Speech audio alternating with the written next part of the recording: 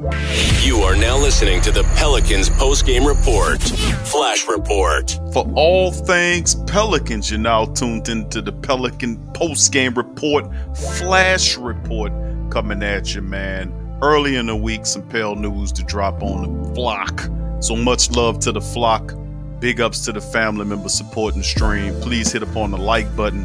Please subscribe to the Pelican post-game report for all your latest Pelican news. And in this one, man, quite a little juicy tidbit of information coming from Yahoo. And this one is pertaining to the Pelicans in hot pursuit of Kyle Lowry.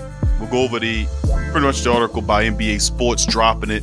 Dan Feldman saying that the Pelicans, man, are they looking to pursue Kyle Lowry. Now, according to the report, Lowry will be one of the top free agents this summer. The catch, he's 35.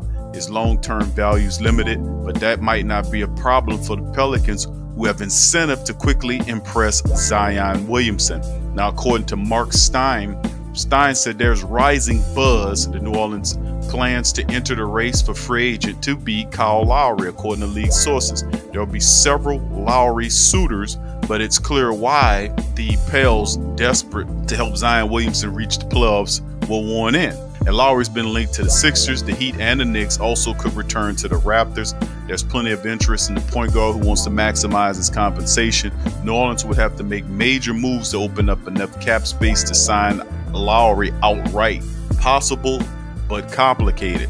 Pelicans could also acquire Lowry in the sign-and trade. Now, they even saying in this article they could even send out restricted free agent guard Lonzo Ball in a double sign-and trade. I don't anticipate that happening, but Ball wouldn't even necessarily need to land in Toronto, but that type of arrangement is even more complicated. Lowry will likely come to New Orleans at a high cost, but his salary and the outgoing assets to either clear cap room or facilitate a signing trade.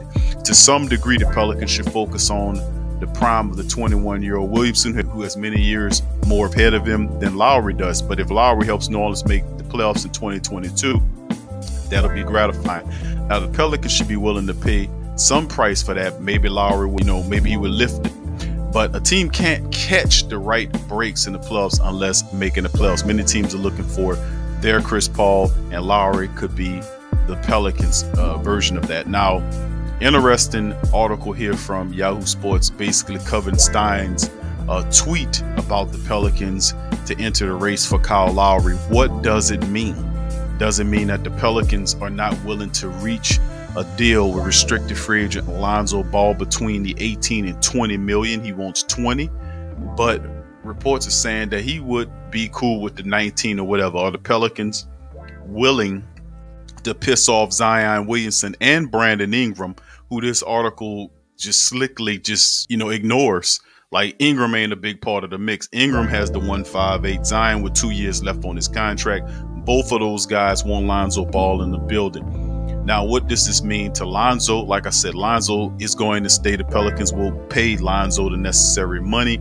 What does it mean for KLJ? If they're pursuing Lowry, what place does KLJ play in this mix? Is he a piece to go out to facilitate such a trade?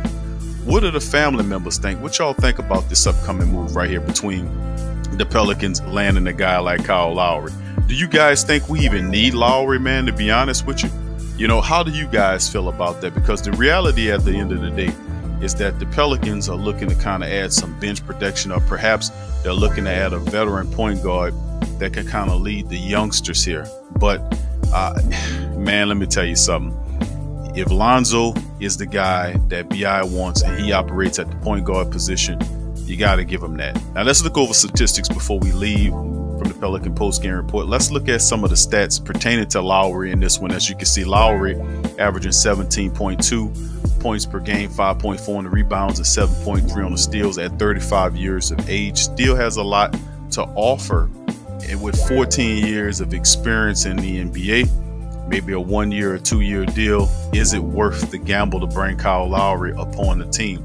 And it is. So the big question is, how does this impact the Pelicans' choice in keeping Lonzo Ball? Perhaps this is a security move just in case they can't keep Lonzo Ball. But how much are you willing to pay for a Lowry versus Alonzo Ball. So it's going to be interesting to see how this is working out, but the rumors are starting to swirl as we get closer and closer to the draft. As we get closer and closer toward the NBA Finals, Willie Green unofficially accepted the Pelicans job. An announcement is forthcoming, but as far as this report is concerned, what do you guys, and I'm talking to the flock, what do you guys think about the Pelicans pursuing point guard Kyle Lowry to the mix? What does this mean for Lonzo Ball? What does this mean to KLJ? Put whatever you feel in the comment section. Let us know what your thoughts on about the Pelicans pursuing Lowry and his connection to Ball and KLJ and the Pelicans' future moving ahead. I'm Big Q chiming on this episode of the Pelican Flash Report. Y'all hit the subscribe button, hit the like button, and feel free to share this stream on your social media. Wherever Pelican people are, man, put this in their hands. Put this on their ears. I appreciate you guys, and I'll see you later. Go Pels. Subscribe now and stay up to date for all things New Orleans Pelicans.